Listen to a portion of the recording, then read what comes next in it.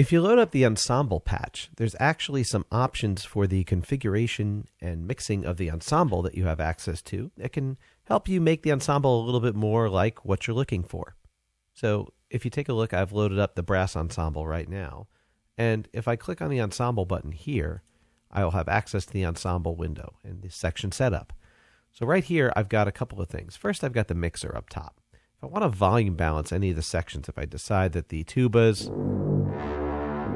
are not quite as loud as the trombones, I might jack the tubas a little bit and bring the trombones down a little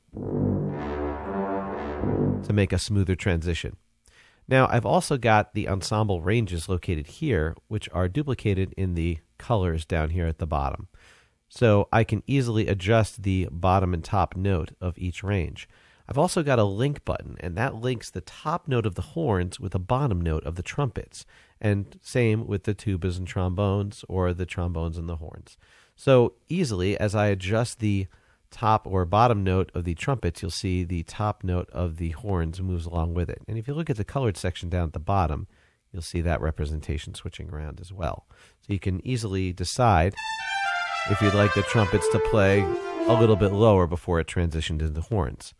Now, another cool thing is that it'll automatically extend the range of an instrument if you take one out. So if I take the horns out, watch what happens to the trombones. The trombone range pops up, and the trumpet range goes down, and now the trombones and trumpets are inexorably linked.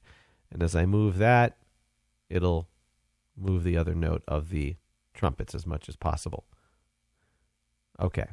At some point, the trumpets will not be able to play that low, so that might cause an issue.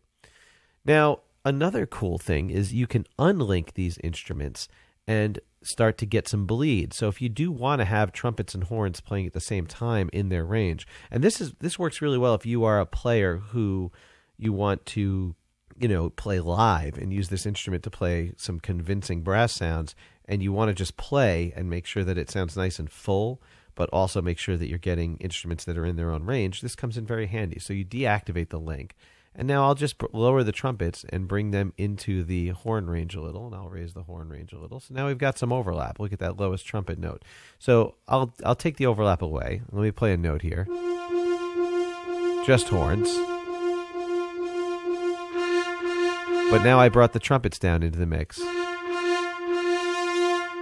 And I can do the same with the horns here. So right now it's just horns. I'll unlink them. I'll bring the trombones up in the mix, and the horns down in the mix. So you're getting a lot more mix. You can unlink them all. You can give them their full range if you want to.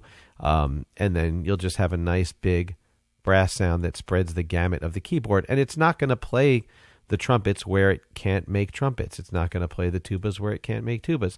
You might want to restrict it a little just so that you're not on the outer edge of what those instruments play, but